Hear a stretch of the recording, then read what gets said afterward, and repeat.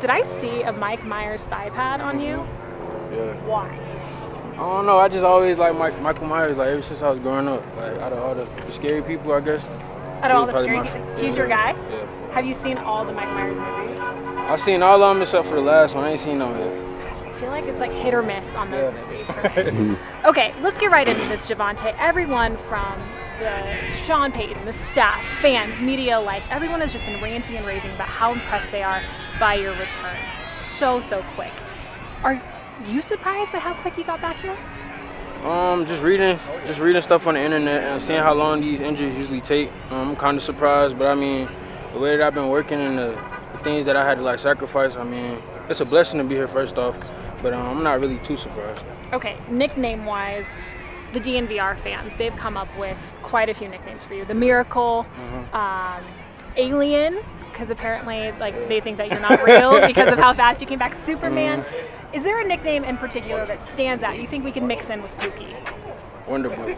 Wonder Boy. I like that. I like that a lot. Okay, Wonder Boy. That's it. And you know, initially coming off such a big injury, it's getting in pads. That's the biggest hurdle. You've jumped over that hurdle. Now it's game action. Are you playing on Friday? Can we expect to see you out there? I hope I am. They ain't told me yet. Right, man, they ain't told me yet. Let me know if you need something for that rash. You but nah, they ain't told me yet. I think they're gonna tell. We're gonna sit down and talk about it Thursday. Like if I do play, how many snaps I would get, or something like that. But I know I'm definitely playing in the second game. Okay. Just how badly do you want to play this preseason? I'm just ready to get back out there. I got to, cause I don't want the first time that I play to be against the Raiders. That's the first time I'm getting tackled, cause I feel like I'm gonna still be kind of timid without being tackled in over a year. Yeah. So getting back out there in the preseason would be huge just for my mental. Yeah. Specifically, how important will it be to see a goal line situation or two prior to week 1? Yeah, that's real important. I feel like that and probably special teams is probably like the most dangerous parts of football. So just getting back down there, getting my pass low, getting hit, and running through somebody, I feel like I need that. Okay, well the offenses seem to be on a roll the past few days. What's been the difference? I don't know. I think just the communication aspect. Because the first day that we installed 2-minute was the first day that I think the media seen it, and it was like kind of bad. We kept jumping outside, things like that. But just having a couple days with it in our back pocket, learning the plays, learning rush signals, and how you communicate during 2 minutes, I feel like that's the reason that we starting to play. Yeah, you know, tempo has been a huge buzzword since Sean Payton arrived here. How have you seen tempo improve as of late?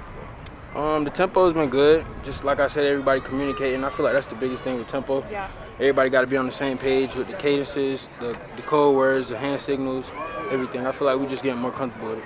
Okay, you are a violent runner, but when you have a guy like Michael Burton out there, how does that change things for you? Mike just like another coach. I mean, because he's been in Sean Payton offense before, so when it's things that I forgot, like a route or something, I could just ask him. And I know he always going to be in the right spot, so just my read runs and things like that, when he in the game, just follow him. Yeah, okay. As you know, haters are going to hate Russell Wilson this year. He seems different from my perspective, but what have you noticed most about Russell Wilson in terms of what's different in comparison to last year for him? Yeah, I feel like he's just more open. Okay. I feel like last year I don't know if he was like nervous or shy because he was in a new city or something, but I feel like he's just more open. He talking more, he in the locker room and things more, and it's really starting to show on the field. Yeah, you know, the running backs room has changed a lot over the last year as well. Tell us a little about some of the fresh faces that are in that room, and what do you think of the guys? Anybody that you're gelling with? I'm gelling with everybody. I'd say P. Ryan, he probably the quietest one in the room. Tyler Beatty, he probably the loudest, funny. Jalil, just a hard worker. Yeah. He don't say too much either. He just want to work hard. And Tony Jones, he just like an old veteran. I mean, he seemed like he been in the league for about 15 years. Do you think that you can help Jalil kind of, you know, as somebody who's in year 2, kind of get out of his shell a little bit? People say I'm still in my shell, so he might have to help me a little bit. I don't think you're in a shell at all. Yeah. Nah, I'm gonna help him out though. I feel like everybody in college got to go through that. Just getting used to the NFL. Yeah. I mean, you dream of being here your whole life. So, I mean, you're supposed to be nervous a little bit, but once you start playing, get in the game, make a few mistakes, he'll be all right. Okay, as someone who's in the backfield, picking up pass protections, just how good is this Broncos pass rush this year? Oh, my gosh. They be in the backfield every play. If it ain't them, it's the linebackers, Alex and Josie. I feel like they play well together. And you got Randy and Frank. Still got Nick and Coop, AP coming back. Darren, he'll be back soon. So, I mean, it's real deep in that room, and hopefully we get a lot of sacks this year. Is there a single guy that's impressed you most within the Broncos pass rush? I'd say Frank Clark. Okay. Just because, like, when you look at him, he look like real skinny, but every time you look up, he in the backfield. I think it's just the way his body, like how he can bend and move his body. But just seeing him with the Chiefs, this is what he was doing with the Chiefs too. But just the way he built, you wouldn't expect him to be that dominant. But I mean, he in the backfield every play. Okay, so I was asking the guys the other day, I'm like, is Frank Clark small or is Randy Gregory just ginormous? So you're gonna say Frank Clark's kind of on the smaller side? Like skinny. They both big in their own way though. Cause once you get up on him, you like, oh damn, you kind of bigger than I thought. Same with Randy. Like he real tall, but he's strong at the same time in the weight room. So I mean, they just kind of sneaky athletic. Yeah. Okay, let's talk about the running back conversation around the league right now. The landscape within your position is changing a ton. What are your current thoughts on what's going on with the running back position around the league?